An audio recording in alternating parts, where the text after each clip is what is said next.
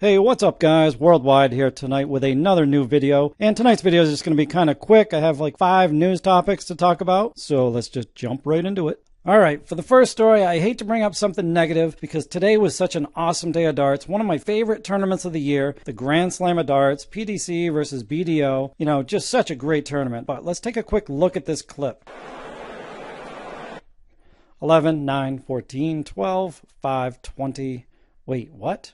9, 14. So what the hell? In a way, this is kind of funny that they messed up the numbers. In another way, it's the PDC. It's supposed to be a professional darts corporation. Just what the hell? I mean, I would have loved to have been sitting in the meeting with Unicorn that day. Like, who came up with this idea and how did it make it to production? Detachable numbers? Like, seriously, who came up with this idea? Because it's right up there with one of the worst innovations ever, in my opinion. You know, it's just going to lead to mistakes. If you allow for the opportunity for mistakes to be made, they're going to happen. And look at this. You got the 9 and 14 switch. Like, what the hell, really? And you know, there's been other videos where I think there's been a missing 6. There's been other missing numbers, or they've been in the wrong spot. Numbers fall off. So it's just such a bad idea. But anyway, I think Unicorn needs to really get on that and just ditch this whole entire idea with the detachable numbers. But again, that's just my opinion. Let me know what you guys think. And staying with the PDC, I don't really want to talk about it too much today because I know there's probably a few of you out there that haven't watched the matches yet. But for me, this was the best match of the day. Adrian Lewis versus Scott Mitchell. And you can catch it over on Theo's channel. And while you're there, why is my mouse not working? While you're there, don't forget to smash the thumbs up for him. But yeah, awesome match. My favorite of the day. And as far as performance-wise, it was the second best performance of the day. But definitely my favorite match. And actually the interview of the winner afterwards was just as good as in my opinion. So make sure you check that one out. In case you guys missed it today, you can check out Theo over on YouTube. He has all the matches uploaded. And the highlights for me today, make sure you watch Barney's match. And like I said earlier, Jackpot and Scotty Mitchell. Definitely do not miss those 2 matches. And there was a couple of other good matches in there too.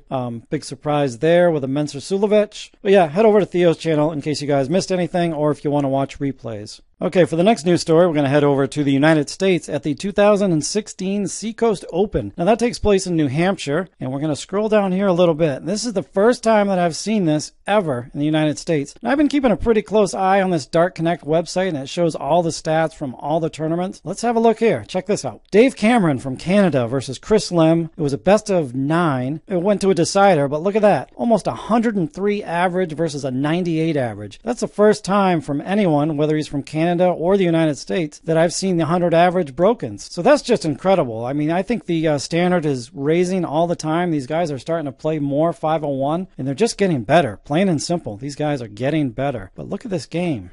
13 darter, 14 darter, 11 darter here. Look at that from Chris Lim. 140, 180, 140. Took out the 41. Massive. Look at that. 12 darter to back it up. Another 15 darter. Just top quality darts here. That's definitely professional level there. 103 average. Wow. But yeah, well done to Dave Cameron. And check this out. This was, let me go back a couple here. That was the semifinals that I just showed you. Then he went into the finals to play Leonard Gates and just steamrolled him 6-1. So he continued that awesome form into the finals. Wasn't as good average as previous, but I mean still 88.5 average. That's some pretty serious high quality darts. But well done to Dave Cameron for winning the men's singles 501 Seacoast Open. For the next clip that I'm about to show you guys, I'd like to thank X Pro Promotions. They're a sporting promotion company out of the UK. So I'm going to have the link to their channel or to their website here. And they also have a YouTube channel that you guys can check out. I think there's only the original video on it that I'm about to show you. But yeah, I'd like to thank those guys. Make sure to check them out. And this is just such an amazing trick shot. I don't know how Wayne Mardle does it, but I don't know how he hits anything doing this. It's just, it's pretty amazing. So check this out, guys. This is the last time. Yeah. Last time, Wayne. But I'm going to go for double 10 this time. Which means you didn't get the last one. So I did, didn't I? Right, ready? Right.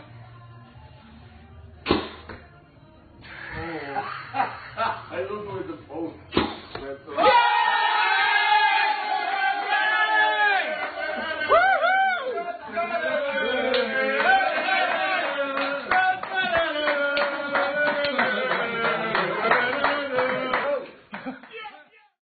Okay, for the last news story, I figure we could all use a good laugh. Well, that picture's actually kind of funny too, but this is pretty amazing, and I don't recommend doing this, but it did make it to the front page over on Reddit. So let's have a quick look. Something like 1.2 million views.